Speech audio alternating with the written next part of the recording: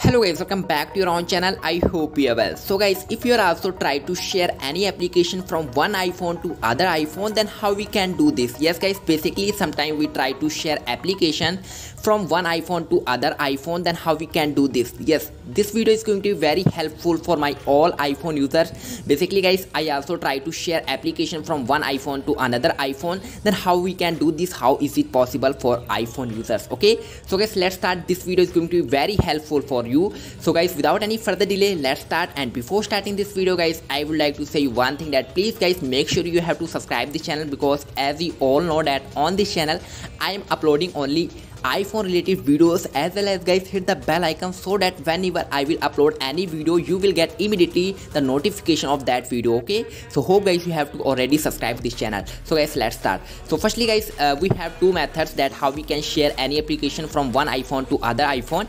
Basically guys, if you are to share any application directly, then guys it is not possible, but now I will tell you that how you can do this in your devices. Okay, basically guys, we have like one option has available for all iPhones, like Airdrop. Okay, now I will show you that how is it is working for iPhones. Okay, basically guys, maybe you are using these features for like you want to share any videos, photos. Let's just hold on guys, I will tell you that what's the meaning of this video. Okay, for example guys, I want to share this photo, then guys I will just tap on here and you will see guys it is showing like this iPhone.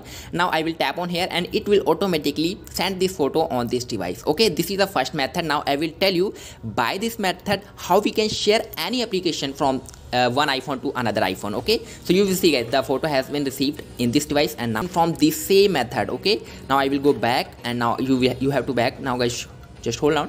For example guys, you want to share any application, maybe you want to share game application in this device, and maybe guys another application. Just hold down. Okay, so in order to share any application from one iPhone to another iPhone, and as you all know that guys, right now for iPhone users guys, in the iPhones like APK file is not supported. Okay, so the question is how we can do this, like how we can share any application. Just you have to guys tap on that application. For example guys, you want to share this application, maybe guys you want to share this one, any one application you have to select that. Okay, for example guys, you want to share this one.